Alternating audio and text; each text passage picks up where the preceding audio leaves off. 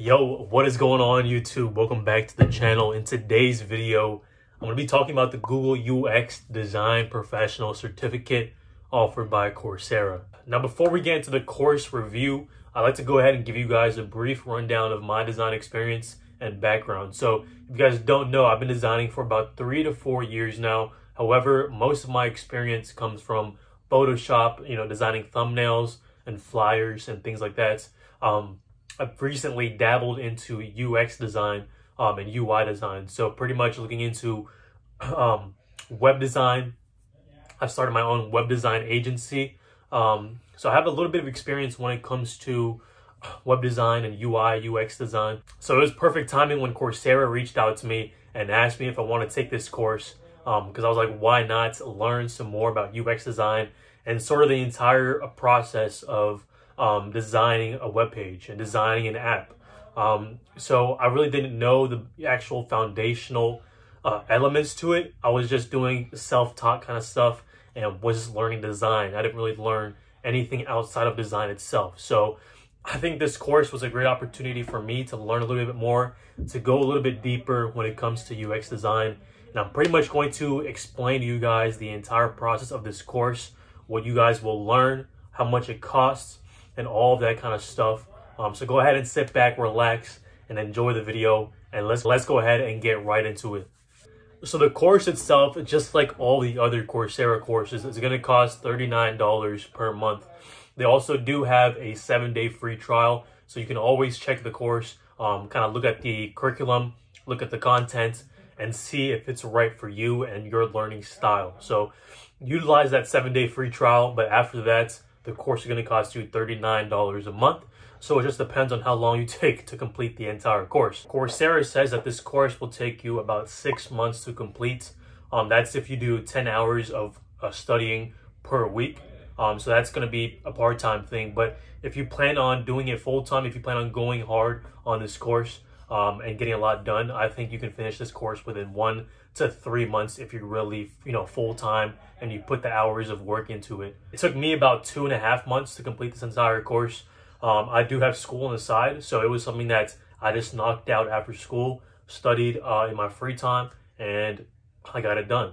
So let's talk about the content itself and what you guys can expect during this course. So this course is pretty much formatted just like the other Coursera courses, where it's going to have a person instructing you. You're going to have an instructor, you're going to have a video, you're also going to have reading portions, but it's going to be like tutorial videos that you can follow along, learn the concepts, take notes, and everything like that. Great thing about Coursera courses is that you can do it on your own time, on your own pace. So when you have free time, hop on, knock it out, take some notes, learn, and just go through it whenever you have free time.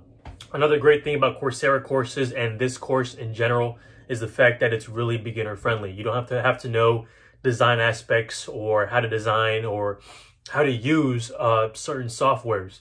If you don't know anything about design and you're brand new, this course will be perfect for you. I have some design background, so when taking this course, I did know some aspects already.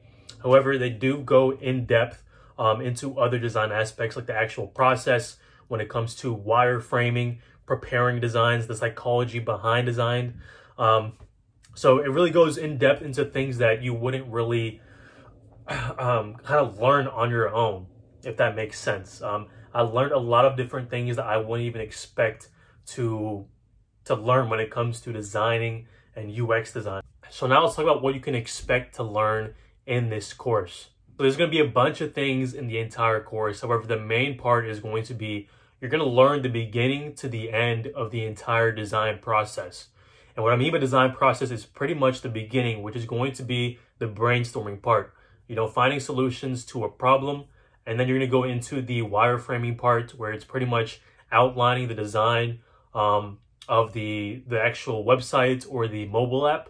And then from there, you're going to actually test the designs, see if it works well, what's wrong with it, how can it improve. And they're pretty much going to walk you through the entire process of the design process. And for someone new, I think it's going to be extremely beneficial, because I know for myself, I didn't really have a step-by-step process of how to design things. I just sort of went into just designing straight into it, and I didn't really plan ahead of it and after it. So I think learning these kind of methods of designing and taking these steps to prepare and to kind of analyze the solution that you did create is a great way for you to become a better designer, and also someone who can collaborate really well with coworkers in the future. Another thing that you'll be learning in this course is going to be the UX research aspect.